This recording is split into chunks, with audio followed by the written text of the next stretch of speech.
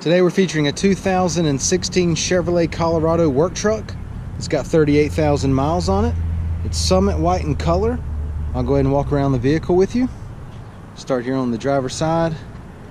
Okay, just a couple little small paint chips right here and right here, and kind of scattered about through here. Alright. It does have the rear backup camera. It's got your towing ball there, the trailer hookup. Right. Plastic bed liner in the back. Down the passenger side, everything's in pretty good shape.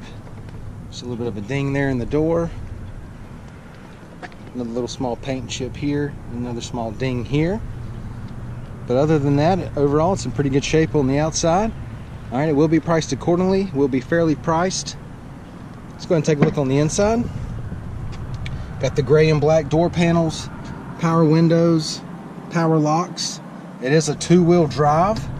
Alright, it does have the nice thick rubber floor mats in here, gray vinyl seating. Alright, center console, a little bit of damage right there on the center console. Alright, passenger seat. It is an automatic. Got your climate control area there, AM FM radio and backup camera there. Alright, let's go ahead and check out the mileage. Okay, it's got 38,235 miles on it. And now that we got it started, show you your home screen there. We'll go ahead and engage the backup camera.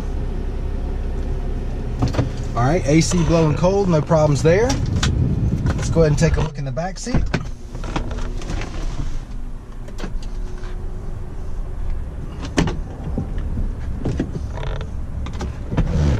Does have the rubber floor mats back here,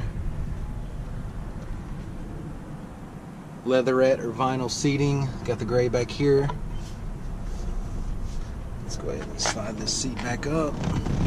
Go ahead and give you the driver's eye view, the dash and the layout.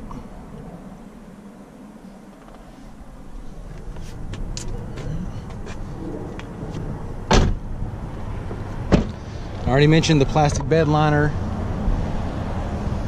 Okay, that's in good shape. Let's go ahead and check out the wheels and tires. 16-inch steel wheels. Tires are in pretty good shape. Alright, once again, it's a 2016 Chevrolet Colorado work truck. 38,000 miles on it. Alright, come down, check it out, take a test drive, and thanks for watching the video.